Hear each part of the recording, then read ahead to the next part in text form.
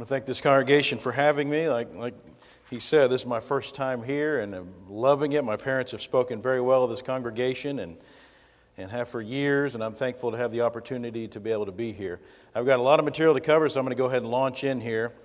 Homosexuality, not a very fun topic, and it's very unfortunate that we have to discuss this in this day and age. But any of you all that are parents, I want to give you a heads up, because this can be a very mature theme, and some parents get squeamish about this, especially if there are kids in the audience. So I usually like to give a little disclaimer about that. But if you're here, you know what the topic is. I think you're ready for what we're going to be covering. I use a lot of references for what we're about to cover, but I don't cite them all in here. There's simply just not enough room on the slides to do that. If you're interested in those references, you can visit our website or contact me for some of that information. As you know, there's an abundant biblical evidence about the subject of sexual sin. The Bible has a lot to say about that.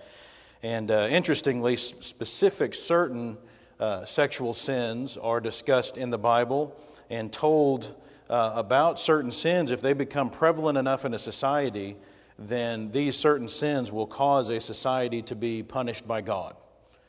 And Deuteronomy 9, chapter 4 tells us that that's why Canaan was being wiped out by the Israelites. It wasn't due to the Israelites' own righteousness. It was due to the wickedness of Canaan. And then several of these specific sins are then listed in the Bible for us in order to help highlight for us the certain sins that if these things get out of control in a society, then God is going to step in. It's just a matter of time. Now, perhaps not as repulsive as you might think bestiality is, although that's listed in those sins as well.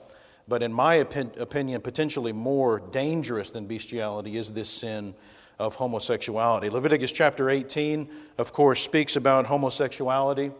You shall not lie with a male as with a woman. It's an abomination. Do not defile yourselves with any of these things.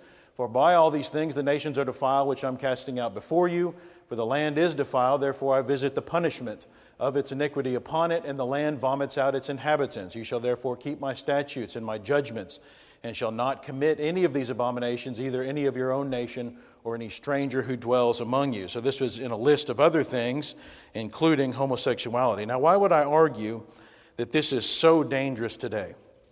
Well, consider a few excerpts from this repulsive article written by Michael Swift back in 1987. This is known today as the Homosexual Manifesto. It's become kind of the trademark article. It's the gay agenda. Swift worked for a gay publication called Gay Community News, and portions of this article were actually read in Congress by former Congressman William Dannemeyer, and it was actually entered into the congressional record. Here is what it says. Be ready. This is an essay, an outre, madness, a tragic, cruel fantasy, an eruption of inner rage on how the oppressed desperately dream of being the oppressor. We shall sodomize your sons, emblems of your feeble masculinity, of your shallow dreams and vulgar lies. We shall seduce them in your schools, in your dormitories, in your gymnasiums, in your locker rooms, in your sports arenas, in your seminaries, in your youth groups, in your movie theater bathrooms, in your army bunkhouses, in your truck stops, in your all-male clubs, in your houses of Congress. Wherever men are with men together, your sons shall become our minions and do our bidding. They'll be recast in our image. They will come to crave and adore us. All laws banning homosexual activity will be revoked. Instead, legislation shall be passed which engenders love between men. All homosexuals must stand together as brothers. We will triumph only when we present a common face to the vicious heterosexual enemy. We shall stage plays in which man openly caresses man. We shall make films about the love between heroic men. Our writers and artists will make love between men fashionable and de rigueur, and we will succeed because we're adept at setting styles. We will unmask the powerful homosexuals who masquerade as heterosexuals. You'll be shocked and frightened when you find that your presidents and their sons, your industrialists, your senators, your mayors, your generals, your athletes, your film stars, your television personalities, your civic leaders, your priests are not the safe, familiar, bourgeois, heterosexual figures you assume them to be. We are everywhere. We have infiltrated your ranks. Be careful when you speak of homosexuals, because we're always among you. We may be sitting across the desk from you. We may be sleeping in the same bed with you. The family unit, spawning ground of lies, betrayals, mediocrity, hypocrisy, and violence, will be abolished. The family unit, which only dampens imagination and curbs free will, must be eliminated. Perfect boys will be conceived and grown in the genetic laboratory. They will be bonded together in communal setting under the control and instruction of homosexual savants. All churches who condemn us will be closed. Our only gods are handsome young men. We adhere to a cult of beauty, moral and aesthetic. All that is ugly and vulgar and banal will be annihilated. Since we are alienated from middle-class heterosexual conventions, we're free to live our lives according to the dictates of the pure imagination. For us, too much is not enough. The exquisite society to emerge will be governed by an elite comprised of gay poets. One of the major requirements for a position of power in the new society of homoeroticism will be indulgence in the Greek passion. Any man contaminated with heterosexual lust will be automatically barred from a position of influence. All males who insist on remaining stupidly heterosexual will be tried in homosexual courts of justice and will become invisible men. We shall rewrite history filled and debased with your heterosexual lies and distortions. We shall portray the homosexuality of the great leaders and thinkers who have shaped the world. We will demonstrate that homosexuality and intelligence and imagination are inextricably linked, and that homosexuality is a requirement for true nobility, true beauty in a man. We too are capable of firing guns and manning the barricades of the ultimate revolution. Tremble, hetero swine, when we appear before you without our masks. Now again, that's a homosexual activist from 26 years ago. Does it sound to you like the goal is to reincarnate Sodom in America today? That's what I see whenever I read that. Does it sound to you like this agenda has been being carried out effectively for the last 25 years? It's my intention this morning to help, or this afternoon, to help pinpoint just how effective this agenda has been being implemented. One of the most terrible things about the homosexual agenda is that the militant homosexual community is pushing for change is clearly targeting children. Have you noticed that? Just like Hitler did. Hitler realized if he can gain the minds of young people, and it really doesn't matter if he converts the older people to his way of thinking, he's already got the next generation. The homosexuals have jumped on that, and their goal is to indoctrinate society into accepting the homosexual lifestyle. And as proof, consider the children books that have been released over the last several years. And this is just a sampling of them. There are many. In fact, there are so many that we at AP decided we needed to go ahead and develop a book that addresses this at a child's level for those kids that are already being introduced to this at such a young age.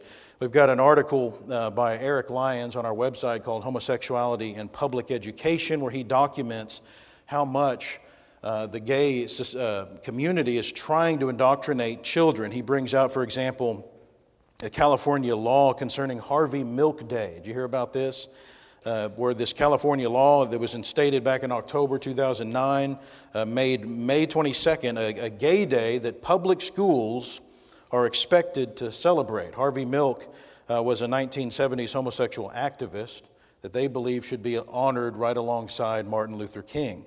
July 14th, 2011, a California bill was signed that, quote, according to CNN, requires public schools in the state of California to teach students about the contributions of lesbian, gay, bisexual, and transgender Americans. So this is being shoved down our children's throats, and California, of course, leads the way in many ways. This was already 2 years ago. Others are following suit.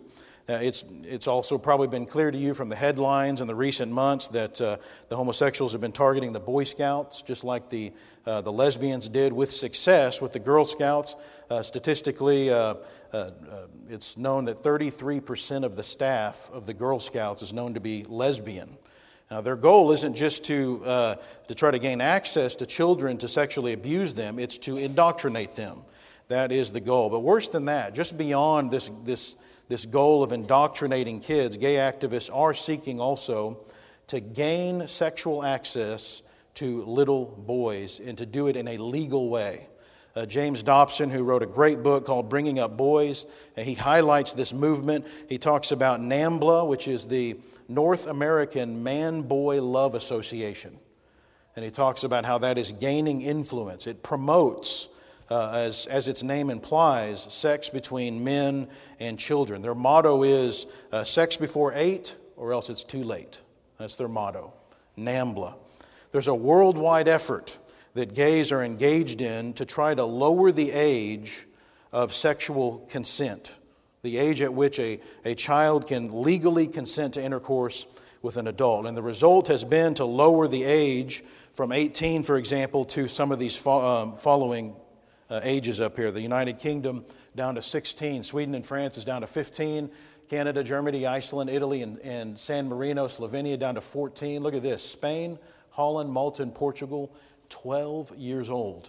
It's been brought down to 12 years old. Now notice that with many of these ages, the child hasn't even reached puberty.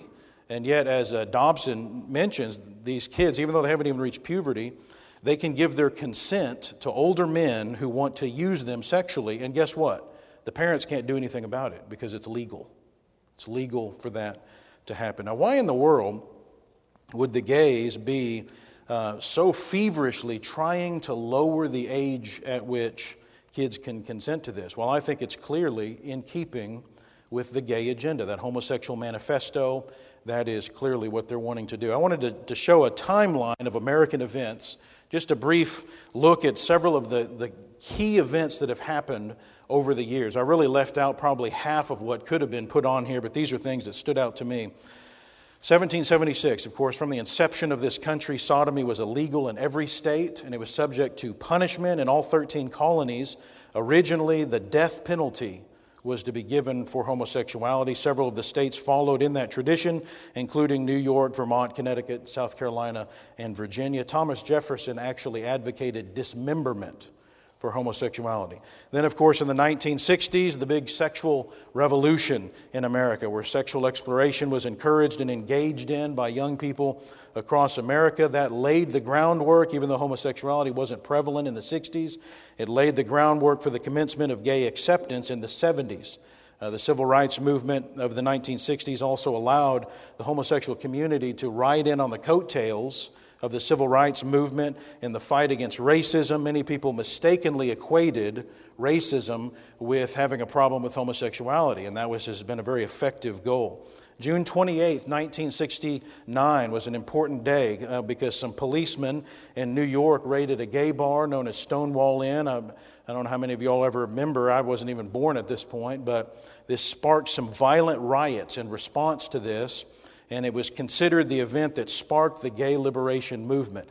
1 year later, to the day, in 1970, the first gay pride marches took place in commemoration of that Stonewall event. Then in 1971, All in the Family became the first TV sitcom to depict a gay character. Now, as you know as well as I how significant that is, the minute that started being put into TV and promoted as something normal and natural. 1972, the Corner Bar becomes the first primetime TV sitcom to have a regular, recurring gay character. That certain summer becomes the first major TV movie to deal with homosexuality. 1973, significantly, the American Psychiatric Association removed homosexuality from its list of mental disorders. It's no longer considered to be a mental disorder.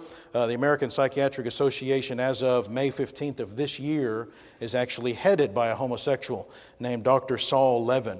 1975, the American Psychological Association followed suit and also eliminated homosexuality from its list. They say on their website, quote, "Since 1975, the American Psychological Association has called on psychologists to take the lead in removing the stigma of mental illness that has long been associated with lesbian, gay, and bisexual orientations." 1981, the first cases of AIDS were discovered in America, found at the time to be primarily linked to homosexuality. 159 cases were discovered in that first year. Today, homosexuals make up 61% of all new HIV infections today. 1982, Reagan implements a defense directive stating that, quote, homosexuality is incompatible with military service and that all the homosexuals and bisexuals were to be discharged from the military. 1983, Jerry Studs becomes the first openly gay person elected to Congress. And he came out as a result, as some of you all may recall, as of an investigation into his relationship with a 17-year-old page. In April of 1986, Becky Smith and Annie Affleck of California became the first openly lesbian couple to be granted legal joint adoption of a child. That's obviously significant. June 30th, 1986, Bowers versus Hardwick, a Supreme Court case, upheld in a 5-4 decision, very close, a Georgia sodomy law prohibiting homosexual activity. So it upheld that. February 1987, that homosexual manifesto was published. July 1987, the campaign America Responds to AIDS is launched by the Department of Health and Human Services Center for Disease Control, attempting to raise awareness about AIDS. 1991, Simon LeVay's gay gene study is reported, announcing the finding of the alleged gay gene by the media. December 21st, 1993, Clinton's Don't Ask, Don't Tell policy, which you may remember, was implemented in the military, effectively allowing gays to serve in the military, but prohibiting them, remember, from disclosing their sexual orientation or being asked about it. December 24th of that year, 3 days later, the movie Philadelphia was released to theaters about a homosexual who contracts AIDS, and it was had Tom Hanks and Denzel Washington in it. It grossed over $206 million and was nominated for 5 Academy Awards and wins 2. September 21st, 1996, President Clinton signs DOMA, the Defense of Marriage Act, banning federal recognition of same-sex marriage and defining marriage as, quote, a legal union between one man and one woman as husband and wife. 1997, New Jersey becomes the first state to expressly authorize joint adoption by gay couples. January of 2003, AIDS had become an epidemic in the United States, and in the State of the Union address, George W. Bush announces his emergency plan for AIDS relief. June 26, 2003, this is a day of infamy, and Lawrence versus Texas, U.S. Supreme Court in a 6-3 decision struck down all state sodomy laws that had been in force since the inception of this country. May 17, 2004, Massachusetts becomes the first state to legalize same-sex marriage. The first homosexual couple in America is married. January 13th, 2006, the movie Brokeback Mountain in theaters, and it was nominated for 8 Academy Awards. And catch this, it's the 12th highest grossing romance film of all time. 2010, the number of Americans who considered homosexuality morally acceptable climbed above 50% for the first time, according to a Gallup poll. February 23rd, 2011, the Obama administration instructs the Justice Department to stop defending the constitutionality of DOMA, the Defense of Marriage Act, in court. September 30th, 2011, the U.S. Department of Defense issues new guidelines allowing military chaplains to perform same-sex ceremonies. December 18th, 2011, was the repeal of Don't Ask, Don't Tell in the military, allowing, therefore, openly gay individuals now to serve in the military. May 9th, 2012, President Barack Obama publicly endorses same-sex marriage. You may remember that last year. The first such statement by a sitting president. He feels that the legal decision should be up to the states to determine. ABC News, he said, I think same-sex couples should be able to get married. May 31st of 2012, the first U.S. Circuit Court of Appeals in Boston rules that the Defense of Marriage Act discriminates against gay couples. July 2012, Macklemore and Lewis's song called Same Love is released. It's the first top 40 song to promote and celebrate same-sex marriage. October 18th of last year, the Second U.S. Circuit Court of Appeals rules that DOMA violates the Constitution's Equal Protection Clause.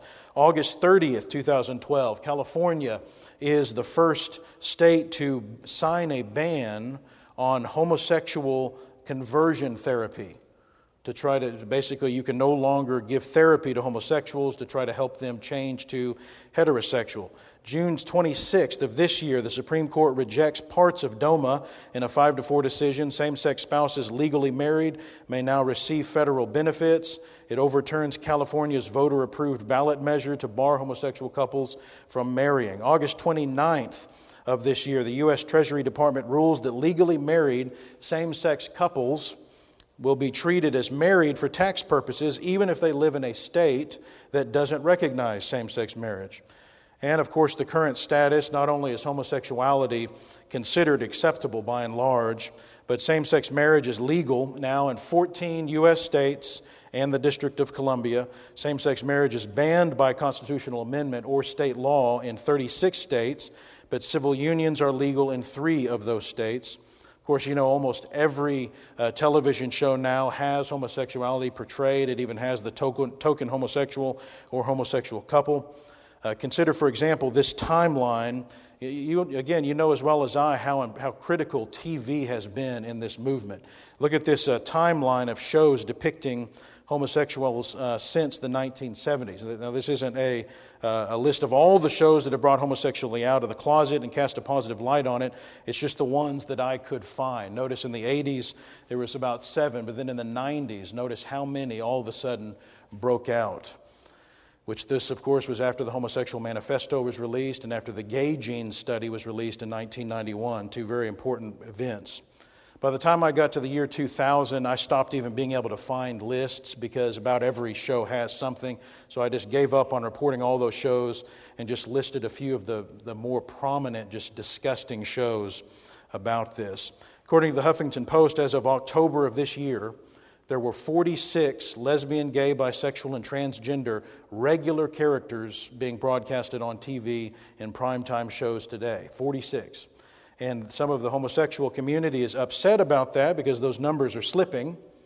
It's not that there's a fewer number. Last year there were 31 characters, fewer characters. But they note that was 4.4% of actors that were appearing regularly on primetime network drama and comedy series. Now, even though there's 46 characters, that represents only 3.3% of all characters. Question: why in the world are people allowing this? Why are there so many people jumping on the bandwagon to legalize all forms of homosexuality and even encouraging it? Well, there's definitely different factors, but think about it. It's significant that even many so-called Christians and very conservative people are jumping on the bandwagon, and that's significant. For one, I would say we've become very desensitized to this subject, as the TV shows, highlight. It's been shoved down our throat for years now. We've been pushed day in and day out to get comfortable with homosexuality and to believe that it's normal and it's okay. It's nothing to be concerned about. It's natural. We should be tolerant and accepting of it. Just live and let live about this sin. Just let it go. Be compassionate about it. So bottom line is we've been brainwashed. That's what's happened. We've been brainwashed. But beyond that, we've been conditioned to have sympathy for homosexuals due to, for example, the AIDS epidemic and the way that homosexuals are portrayed in movies like Philadelphia and Brokeback Mountain and so forth, TV as well. So it's a widely known tactic that if gaining sympathy is one of the most effective ways of pushing an agenda. We know that, and they have been very effective. But also we've been told time and again that homosexuals cannot help it. They were born that way. The explosion of shows depicting homosexuals after that Gay Gene Study was released is not coincidental. If you hear something 1,000 times by hundreds of people, it must be right? Well, the media has been very rash and irresponsible in giving the mistaken impression to the public that science has discovered this gay gene, and that, therefore, that proves that God must surely be okay with it, right? Since He made them that way, after all, right? It can't be wrong if God made them that way. Howard Dean, who was then the governor of Vermont, signed a bill legalizing same-sex civil unions in Vermont, and this is what he said in the Washington Post. The overwhelming evidence is that there's a very significant, substantial genetic component to homosexuality. From a religious point of view, if God had thought homosexuality is a sin, he would not have created gay people. And that, of course, is a very widespread mentality you know that people have. I would be very shocked if there were not people in this room right now that have been influenced by that type of mentality. But guess what? April 14th, 2003, the International Human Genome Consortium announced that the Human Genome Project was finished. The human genome had been mapped, and guess what was not found? The gay gene. Now, wait a minute. What about all these studies, though, that have proved that there is a gay gene, that it's genetic? Like, again, Simon LeVay's big study in 1991. Didn't he find the gay gene and prove that there are brain differences between homosexual men and heterosexual men? LeVay's study found that there's clusters of these certain kinds of neurons called INAH in heterosexual men in the brain, and they're much larger in heterosexual men than they are in homosexual men and women. That seems pretty significant. So maybe homosexuals are born that way. That's how it was pushed to the public. But there's problems with that study. Number one, his results have never been able to be reproduced by anyone. That's significant. That's a key element of scientific study that helps to verify it, because if only one person can do it, then chances are something is fishy. Number two, the homosexual men that were examined all died of complications from AIDS, and AIDS is known to decrease testosterone levels, thus yielding smaller clusters of INAH. So the size difference could have simply been due to AIDS rather than homosexuality. Number three, LeVay didn't have a complete medical history of the individuals in his study, which is, again, a critical component in a study where controls and standards are essential. So he had to make assumptions that corrupted his results. Number four, many scientists significantly are arguing that brain differences can be a result of certain behaviors rather than the cause of those behaviors.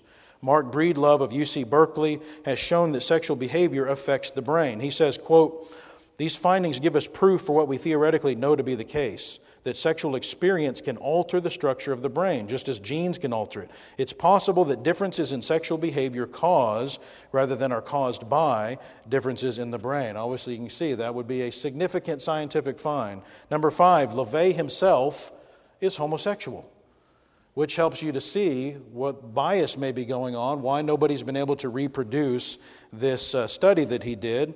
He said, quote, "I felt if I didn't find any difference in the hypothalamuses, I would give up a scientific career altogether." So clearly he set out with an agenda in mind to find the differences, not to answer the question of whether they even exist. Number six, LeVay said, quote, "It's important to stress what I didn't find. I did not prove that homosexuality is genetic or find a genetic cause for being gay. I didn't show that gay men are born that way, the most common mistake people make in interpreting my work. Nor did I locate a gay center in the brain." So he didn't even actually claim to find the gay gene, and yet the media reported that way, and it had a significant impact. What about Bailey and Pillard's twin studies? They studied twins from homosexuals. Now consider, if homosexuality is in fact genetic, then if an identical twin brother inherited homosexuality, then the other brother should be homosexual too. But guess what? They were not. And about half of the time, one brother was not homosexual, indicating that environment rather than genes are the cause, playing a significant role. Dean Hamer's study allegedly linking the male homosexuality with the X chromosome. But the problem with his study is that, again, of reproducibility. Others have attempted similar studies and not been able to get the results Hamer did.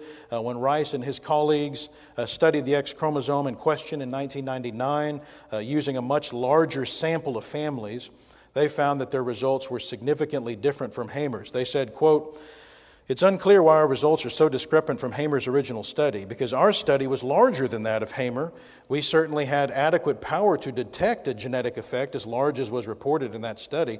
Nonetheless, our data do not support the presence of a gene of large effect influencing sexual orientation at position XQ28. The same problem was found from the University of Chicago psychiatrist Alan Sanders in his study of this same X chromosome. Concerning the alleged linkage in homosexuals, Sanders' team found that the results were not statistically significant in proving this linkage." So, in summary, in the words of evolutionary geneticists William Rice, Urban Freiberg and Sergei Gavrilay of UC Santa Barbara, Uppsala University in Sweden, and UT Knoxville. This was last year. This is what they said, quote, although pedigree studies indicate a familial association of homosexuality in both males and females, which indicates, again, environmental influence is not genetic, more than a decade of molecular genetic studies have produced no consistent evidence for a major gene or other genetic marker contributing to male homosexuality. Moreover, the most recent genome-wide association study using exceptionally high marker density found no significant association between homosexuality in males and any SNPs.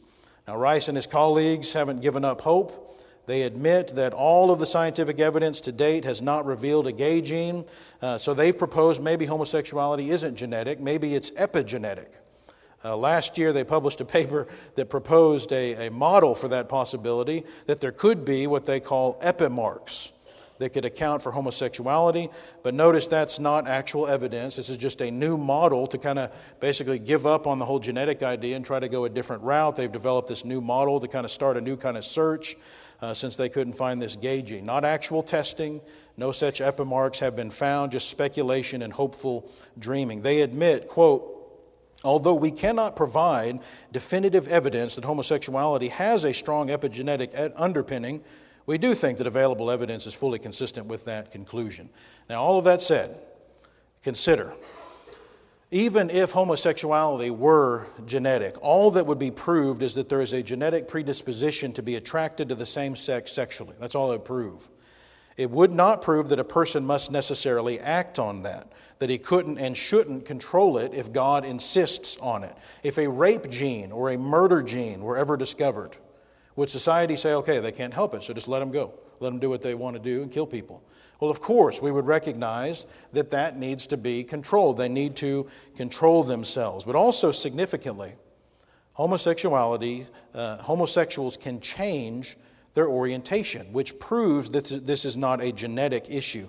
A person born with certain illnesses, like Down syndrome or diabetes, you don't have the ability to change yourself if that is the case. A person can change his sexual orientation, and many people do, which is strong evidence against the idea that this is an inheritable type of thing. If it's in the genes, you cannot change it. Robert Spitzer is the very man who led the movement to remove homosexuality from the Psychiatric Manual of Disorders. He conducted a study and concluded that actual orientation, not just behavior, but actual orientation is changeable for some. He said, quote, like most psychiatrists, I thought that homosexual behavior could be resisted, but that no one could really change their sexual orientation. I now believe that's untrue. Some people can and do change. Now, if they can change, then it's not genetically required that someone be gay. Science to date is clear about homosexuality. There's no evidence that it's genetic and that you're forced to be that way, which means the evidence still stands in favor of it being environmentally caused, a choice. The Bible, of course, is also clear on this subject. There's an excellent article on our website on the biblical perspective of homosexuality called The President and Homosexuality. I wanted to briefly talk a little bit about some of that material. Under the patriarchal period, we, of course, know that God created Adam and Eve, not Adam and Steve, not Eve and Ellen. And that is significant. God's plan for the home and romance was laid out at the beginning. He intentionally made a female for Adam, and we know that it was intentional because the text lays out 3 divinely listed criteria that Eve met for Adam. And that's significant. Number 1, it wasn't good for man to be alone. Genesis 2:18, he needed someone to be with. And God did not pick another male to fit that niche. Instead, male and female, he created them. Genesis 1:27, Matthew 19. Number 2, he needed a helper. And the helper needed to be suitable or fit for him. Chapter 2, verse 18 and 20. Again, another male was not considered suitable for him in the way that God wanted. There needed to be a counterpart to make the puzzle pieces fit. Number 3, the human race needed to be perpetuated through sexual activity. Genesis 1:28. Obviously, homosexuality will not work for that. It goes against the natural created order. Also in the patriarchal period, you have Genesis 19 and the Sodom and Gomorrah incident. You know about that story and how scary such an environment would be to live in, and the same kind of idea that the Homosexual Manifesto seems to want to create. After cries to God go up about the wicked state of affairs in Sodom and Gomorrah and the surrounding city, God, remember, sends angels to witness what is going on. And it says in Genesis 19, 4-5, now before they lay down, the men of the city, the men of Sodom, both old and young, all the people from every quarter, surrounded the house, and they called to Lot and said to him, where are the men who came to you tonight? Bring them out to us that we may know them carnally. You, of course, know what went down after that happened, and it wasn't a pretty picture. Now, some have actually tried to explain this passage away and to argue, God wasn't really upset with homosexuality. It was the rape element. God had a problem with the rape, not the homosexuality. And there's all kinds of different twists people try to make on this. But when you examine the text a little bit closer, it eliminates all of these arguments that are being brought up. Why, for example, if the issue was rape, would Lot seek to offer his daughters to be gang raped instead of these visitors? If that was going to somehow solve the problem that he knew was going on. All attempts to explain away the Bible's message about homosexuality fail. But notice two things about the text here in Genesis 19 that I think are important. Genesis 19 verse 8 says, this is Lot speaking, he says, only do nothing to these men, since this is the reason they have come under the shadow of my roof. So what the men were doing was the reason the angels were coming. Now notice this indicates that God will destroy a society if homosexuality is rampant enough. That is the reason the angels came under the shadow of Lot's roof. So they came to Sodom and Gomorrah because of the prevalence of homosexuality. Also notice in verse 9 of Genesis 19, this is the men speaking to Lot, the homosexuals speaking to Lot. Here's what they said. Stand back. Then they said, this one came in to stay here, and he keeps acting as a judge. Now we'll deal worse with you than with them. How many times have you heard that allegation today? You're being judgmental. Who are you to tell somebody else what's right and wrong? That's what Lot was doing. And the same argument was used against Lot that is used today. People don't change. It's the same mentality today that they had back then. It's just ironic to me. Under the Mosaic period, remember we already saw that homosexuality was condemned in Leviticus 18, where God even warned the Israelites that that was one of the sins that was causing entire nations in Canaan to just be wiped out using the Israelites. But also notice in Leviticus 20 that not only is it sinful, but it warranted the death penalty under the Mosaic period. Under the New Testament period, you have 1 Corinthians chapter 6, verses 9-11. Do you not know that the unrighteous will not inherit the kingdom of God? Do not be deceived.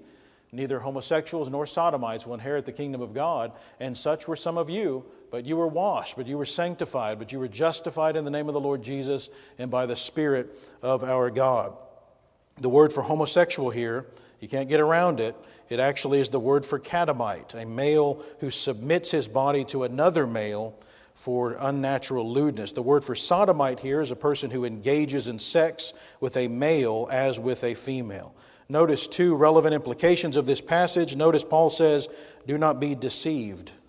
That's significant. Paul is marking down the fact that you will tend to be deceived about this issue and overlook it like this isn't a big deal. He says, don't be deceived.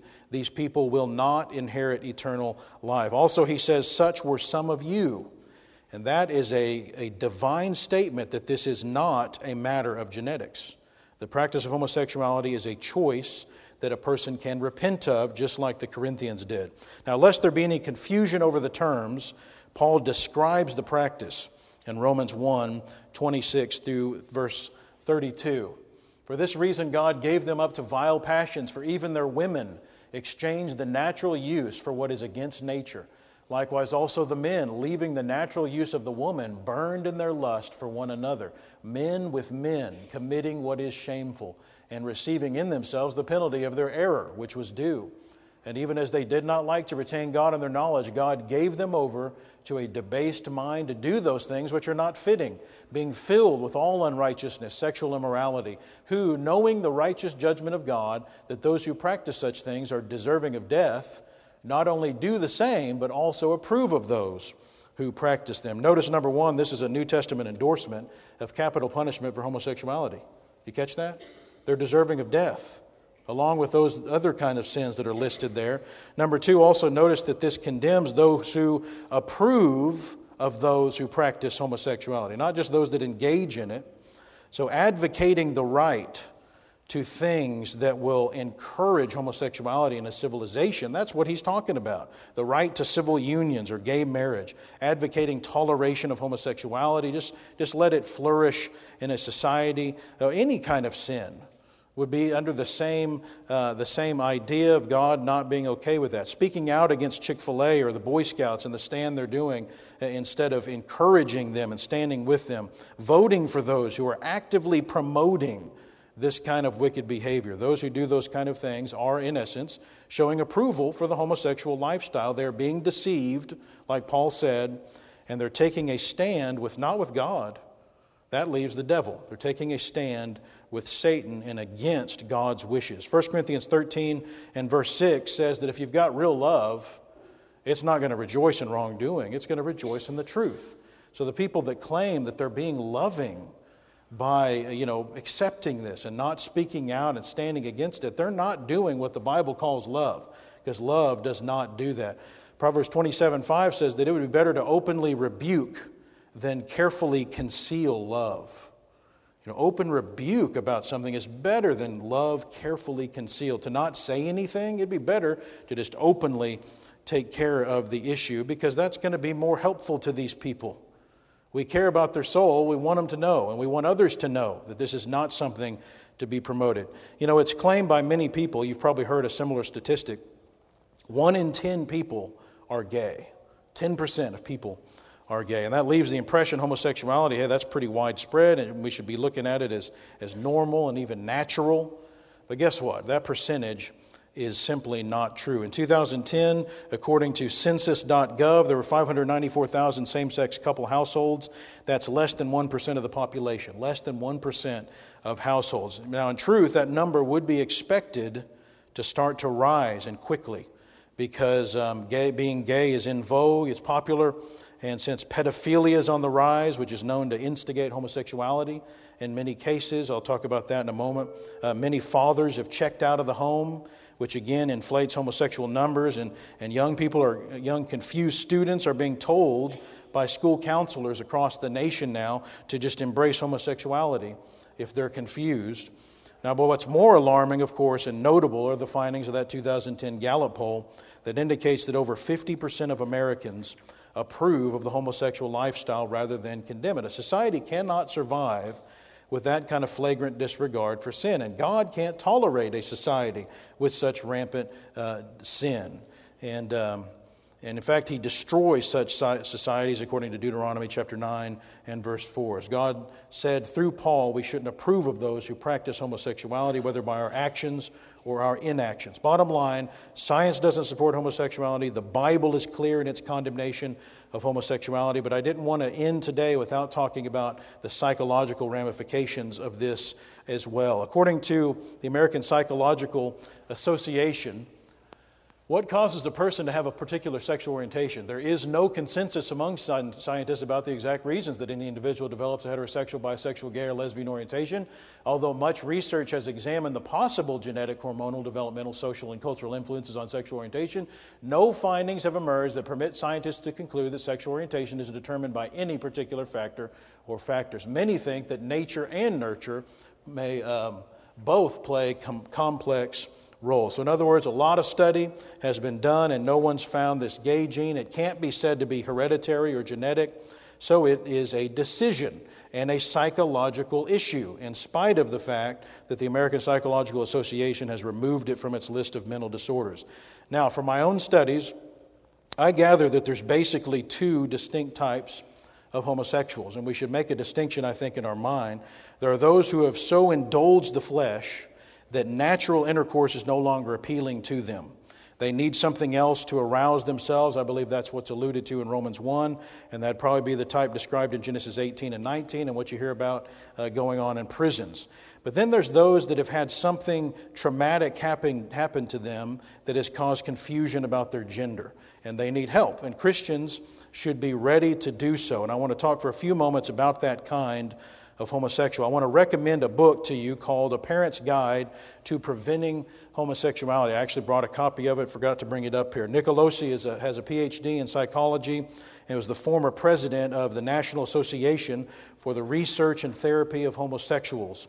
And this is something that is becoming fewer and far between, people that still recognize this as something that needs therapy. He was also the founder and director of the Thomas Aquinas Psychological Clinic in California. He identifies something called gender identity disorder, which can begin to show itself, according to Nicolosi, as early as 2 years old.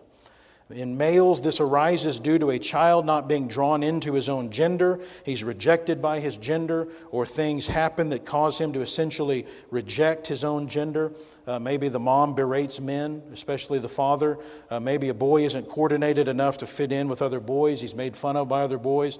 Maybe circumstances happen that just cause him to begin to feel on the outside of his gender. He feels that he fits in better with females, and the mother welcomes him in to the female gender and encourages feminine activity and behavior. This is again all according to Nicolosi. If the boy becomes distanced from the father, or the father distances him, his father being his primary source of masculine image, his father or a father figure, then his feelings of rejection will cause him to not want to be like his father, which causes him, according to Nicolosi, to surrender his, quote, natural masculine strivings. Then when other boys shun the gender-confused boy, as indeed they will, they become more deeply mired in loneliness, and this loneliness and rejection only confirms their belief in their not being good enough. This leads to the problem of idolizing other boys' maleness, end quote. Then when those hormones hit in the adolescent years, one gay psychologist said, quote, individuals become erotically or romantically attracted to those who were dissimilar or unfamiliar to them in childhood, end quote. So the exotic, he says, becomes erotic.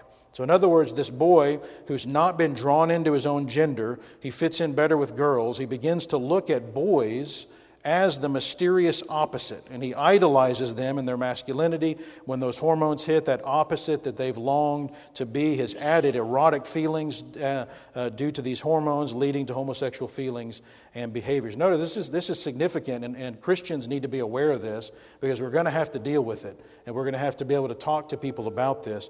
In females, he notes that it's a little bit different.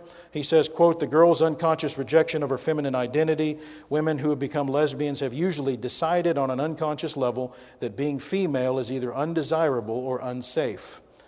Concerning gender identity disorder, the evidence indicates that fathers play a significant role in causing it and preventing it. Nicolosi notes, quote, in 15 years, I've spoken with hundreds of homosexual men. Perhaps there are exceptions, but I've never met a single homosexual man who said he had a close, loving, and respectful relationship with his father. He says the majority of fathers of pre-homosexual boys I've known are simply uninvolved, emotionally distant, and disconnected, especially from their sons. And he cites published works of other psychologists to confirm that. Psychologists Seymour Fisher and Roger Greenberg said, quote, the reports concerning the male homosexual's view of his father are overwhelmingly supportive of Freud's hypothesis. With only a few exceptions, the male homosexual declares that father has been a negative influence in his life, end quote. And that shows that while there are some inconsistencies in studies about mothers, he says, quote, one virtually unchanging variable is the poor relationship with fathers. So fathers affect homosexuality. Sexual abuse, as you may already know, can play a major role as well. Sexual molestation as a child makes you 3 times more likely to identify yourself as gay or lesbian. One study a few years ago found that 46% of homosexual men and 22% of lesbian women reported homosexual molestation, while only 7% of heterosexual men and 1% of heterosexual women reported homosexual molestation. So this highlights the effect of homosexual molestation in causing sexual identity. So parents should be on guard about this, watching our kiddos carefully. According to the director of the Crimes Against Children Research Center, 20% of adult females, 5 to 10% of adult males recall a childhood sexual assault or sexual abuse incident. Over the course of their lifetime, 28% of U.S. youth ages 14 to 17 had been sexually victimized. Isn't that number staggering to you? According to a 2003 National Institute of Justice report, 3 out of 4 adolescents who were sexually assaulted, 75%, were victimized by someone they knew well. Now, based on God's word, we can know homosexuality is a sin, and those who engage in it will be punished with eternal punishment along with all other sinners. Homosexuality is a choice to disobey God. It's not genetic. Now, that said, it's certainly true that God loves all sinners, and He expects Christians to do that as well, regardless of the specific sin that they may have committed. Any sin will separate you from God. It will cause spiritual death, no matter how minor we might consider that to be, James 2:10. So we're all in the same boat in that sense, and it shouldn't be looked down on. Homosexuality, we shouldn't look down on someone lest we also be tempted, Galatians 6:1. As with any other sin, however, we as Christians must be doing our part to encourage others to repent of sin, no matter what that sin might be. In fact, if we don't do our part to confront sin, the Bible makes it clear we'll be accountable as well. Homosexuality will bring punishment. But also, very quickly, I wanted you to keep in mind, besides the danger of punishment, there's another important thing to keep in mind about refraining from sin in any form. And that is the fact that refraining from sin is for our own good. The Bible's clear about that. God's rules are for our benefit in the same way a parent's rules are supposed to be for the benefit of their children. Homosexuality will not bring the kind of happiness that God desires of us, so it is prohibited. And so there's statistics that make it clear that that is the case. Disease, for example, with regard to AIDS, the Center for Disease Control is calling AIDS an epidemic. According to AIDS.gov, gays and bisexuals and other men who have sex with men remain the population most severely affected by HIV. 2009-2010, homosexuals accounted for 61% of all new HIV infections in the U.S. Young black homosexuals are the group most severely affected by HIV. So it's not for our good. So it's prohibited. Also, suicide. Mark Hatzenbuehler, writing in the Journal of the American Academy of Pediatrics, in 2011, he did a study on 31,852 11th graders, and 21.5% of the homosexuals in the previous 12 months of that survey had attempted suicide. Summing it up, Nicolosi says, when the studies are taken as a whole, it is clear that a teenager who self-identifies as gay is high risk for infection with HIV or another sexually transmitted disease, for psychiatric problems, including suicidal ideation, and for self-destructive behaviors, such as drug and alcohol abuse and prostitution. The fact that these problems do not decrease in gay-friendly cities, such as San Francisco, and gay-tolerant countries, such as the Netherlands, supports the view that there must be factors at work that are intrinsic to the homosexual condition. Bottom line, there's a reason God doesn't want mankind to engage in this sin. It's not good for you. And if we love people, we will discourage the practice in every way we can, and we'll try to help those people that are struggling with this. God has spoken about homosexuality. Thank you for your attention.